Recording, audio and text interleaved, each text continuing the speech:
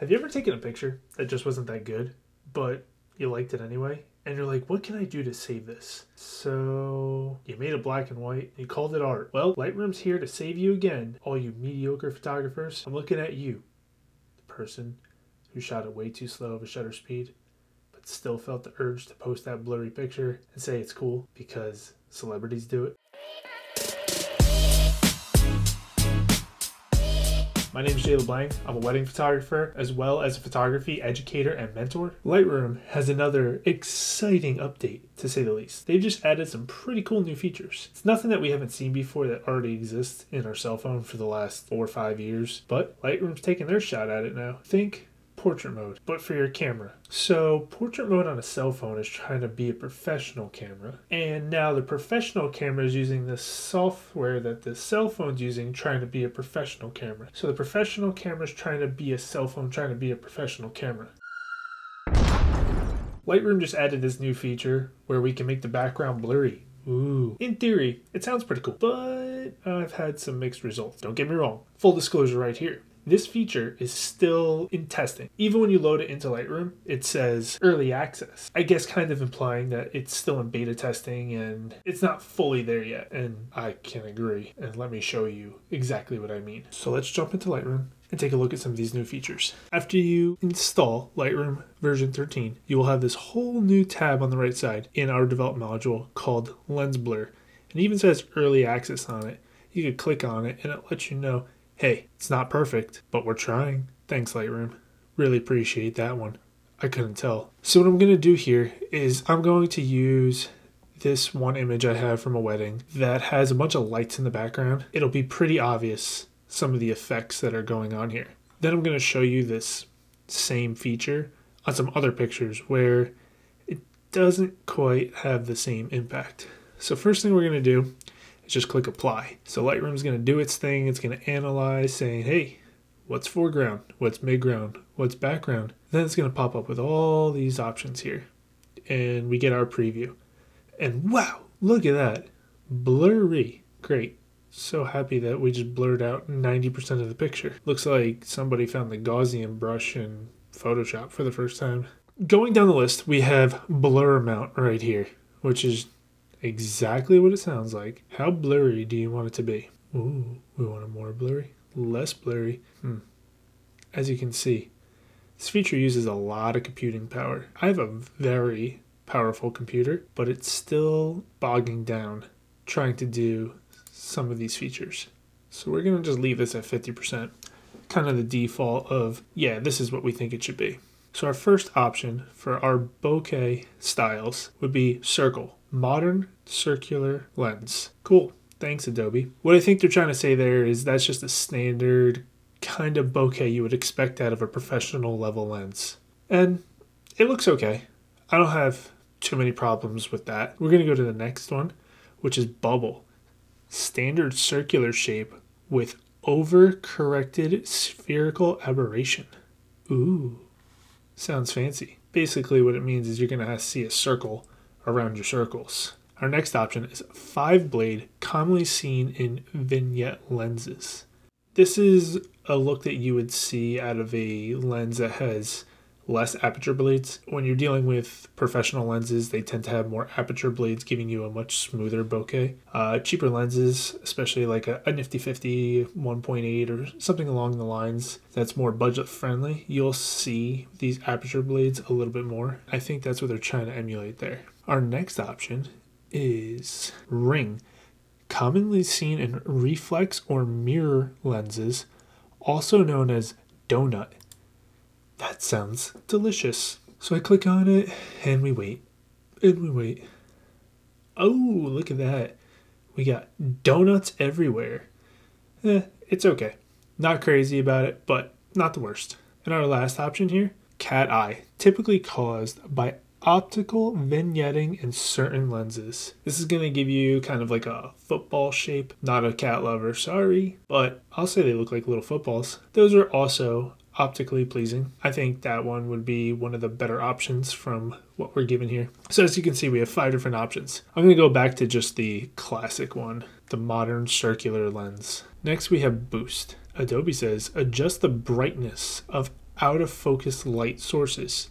So we're boosting kind of that bokeh. So I'm going to boost it all the way up to 100. Doesn't want to go to 100. Too much boost. That looks kind of cool. It's brightening it. Nothing against that. Now I'm going to take the boost all the way down to 0. See what that does. That's just kind of making everything muddy and weird looking. Don't love the way that looks. So I'm going to leave it right at 50 as we continue through our tutorial. Next thing we have is focal range and subject focus. Set focal range automatically using AI subject detection. Then we have point area focus. Set focal range manually via clicking and or dragging on the photo. So because this picture is of a person or people and a horse, I'm going to leave it on subject focus. Next part, we have focal range. So basically what we're doing here is we're telling Lightroom how much of this picture do we want this lens blur being applied to. Inside this box is kind of our in focus subject area. As we drag this box, we'll have more and more in focus. So I'm going to extend it about 3/4 of the way. Now, as you can see, that looks much more natural. We can also adjust it saying we want the background to be. Damn, this thing is killing my computer. So we also have the option to drag this to the right side of this focal range, saying we want the background in focus and we want the foreground out of focus. And yep, that looks just like what everybody's been posting on Instagram lately. Here's my subject out of focus and I'm focusing on the background. Yeah, looks lovely. Post that and you'll get so many likes. Make it a reel, you'll get even more likes. I'm not salty or anything. So I'm going to reset it to what Adobe originally gave us as we go through the remainder of our options here. I like this. It's called visualize depth. We can check that off and we can kind of see in this like color gradient of exactly what is being affected and where. And it kind of mimics this scale that we have right here. So your white is going to be your foreground. Your yellow is really what's in focus in your subject matter. And then as we fade off into the background, we go into this pink and then purple and then black. And that's showing you what's far background and far foreground. I think that's a really neat feature right there. And then we have the option to refine. And let me get into this now, because I'm sure you've already noticed, but this did not do a very good job. We're going to go ahead and zoom in. Like, why would we want our horse to be blurry from the, I guess that's his knee joint down? If you know anything about horses, go ahead, comment and correct me, because I don't know much about horses. So our subject matter right here is being split in half on the same focal plane where Adobe thinks that that's part of the background. I'm also going to come up here and take a look at the horse's head. Its ears right here are just part of the background, I guess, according to Lightroom. And even our bride's forearm. I guess Lightroom didn't like that either because it thought that was the background too. Even the pole that is going through the horse that the bride is sitting on, where her hand is in focus, but then it fades off and becomes blurry. I'm not quite sure exactly what it is thinking, like what's background, what's foreground. And I get it, this picture may be a little bit more challenging. As you see right here around the bride and groom's hair, it gets really, really just rigid and not a good cutout. Oh look, this horse behind the groom, their leg is in focus. Maybe we could borrow that and put it on our horse that should be in focus. The next step on our lens blur tools is focus and blur. So what this is going to do is actually give us options for changing the mask that Lightroom creates, telling it what should be in focus or what should be blurry. For example, right here on the horse, we're going to go with its ears.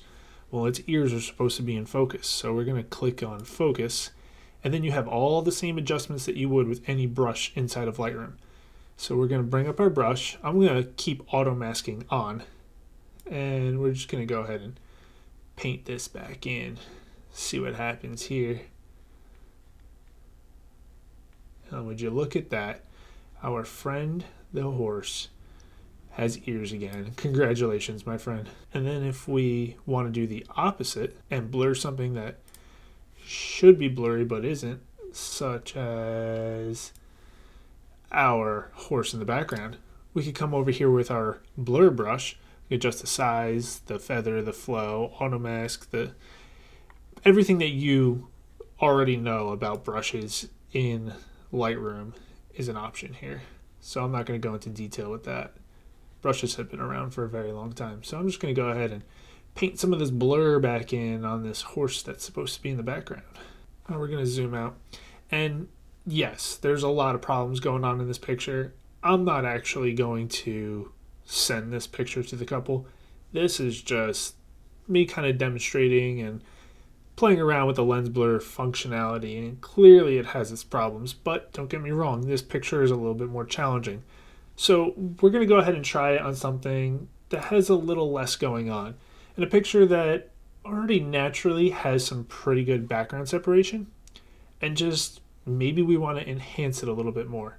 So this picture right here was taken at f2.8, which is going to give us some pretty good background separation naturally. But I'm going to go ahead and apply our lens blur and see what kind of results it gives us. So as you can see, there's not a huge difference there. And I could click this little eyeball to toggle it off and then back on, and then off, and then back on. And it's not doing a lot, but it's doing a small amount. Let's go ahead and raise the blur amount. See what happens there. Ooh, so blurry. Now you can really see the difference that it's making here. But you can also see where it still has its problems, such as if we look at the end of the bride's hair here. This is with the filter on, and if we turn it off, it's just giving her a little haircut, and it's nothing that I'm sure she would notice, but we don't want to be giving haircuts out for free here. There are hardworking barbers and hairdressers out there that need to make a living doing this, so let's let them keep their jobs. Now I'm going to go to another image that I took recently on my trip to Costa Rica. If you haven't checked out my video with all the gear that I brought to Costa Rica, I'll put a link to it below so you can check it out. We're going to go ahead and just apply our lens blur here just to see what happens, and woo, yeah, this is not going to cut it. I know with a little bit of refining we might be able to help it, but it just might be too much to be worth my time. Like if we zoom in here, like look at this cable. It is a hard line that Adobe is creating between what it considers foreground and what it considers background. There's no attempt there at even fading that away. And if you look here, it said, you know what? You don't need a chin. That's not part of the foreground.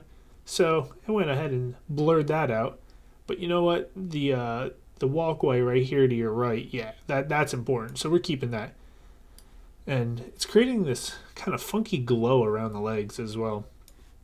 So as you can see, it still struggles to kind of separate the person from its element, which in this case, I'm a little surprised because this was shot at 2.8 as well, and there's definitely some background separation in this image to begin with. I'm surprised that it's struggling so much to differentiate the foreground and background here. So if we go ahead and toggle that off and then back on, you can see the difference. And then just for fun, I'm gonna do one more picture. How about this one? This was a cell phone picture, and I wanted to include this to kind of compare what a smartphone can do versus Adobe Lightroom. So we're gonna click apply on our lens blur, and let's see what kind of results it gives us. Right out of the gate, it looks okay, especially if you only need one hand. So yet again, what I'm really seeing is just problems with the edges, kind of between our subject matter and our background. Along the edge, it gets kind of jagged, and it's not really ideal. One thing I have to add is this feature is also available on mobile devices. So if you have Lightroom on your phone or tablet, you can get these same features there. And just for fun, I took this one picture and I went and tried doing the lens blur. And as you can see, it gave me almost the exact same results that I had on my computer, which I think is a good thing. While it still may not be perfect, I do appreciate the consistency across the different apps. I love that Adobe is innovating right now and trying to add all these really powerful AI features into some of its software, especially removing the need to have to necessarily take your pictures into Photoshop as often. And I think that speeds up workflow for a lot of photographers. But as you can see, some of the stuff is still in the works. I think they're heading in the right direction, but I don't think it's really ready for professional use yet. I think maybe with a lot of fine tuning, you might be able to get a couple pictures to work well with these new features, but I don't think it's quite there yet. I'd rather just see the software be extremely powerful and fast, opposed to have a lot of those gimmicky add-ons that are like, wow, here's a term that's being thrown around a lot, AI. If I say AI enough times in this video, will YouTube boost it to the top of the algorithm? Probably. AI, AI, AI, AI, AI. Did that work, YouTube? Does it get people's attention? Yeah. AI is all the hype and craze right now, and I think it's great in our industry, but a lot of the stuff is being rushed to the market and not fully tested before it's ready to be implemented. With that being said, I'm probably just gonna remove this update from Lightroom and go back to a different version until this one's ready for the big time. Let me know your thoughts. Do you think you're going to use this? Do you think it's ready for the prime time? Or do you think that it still needs some tweaking and modification?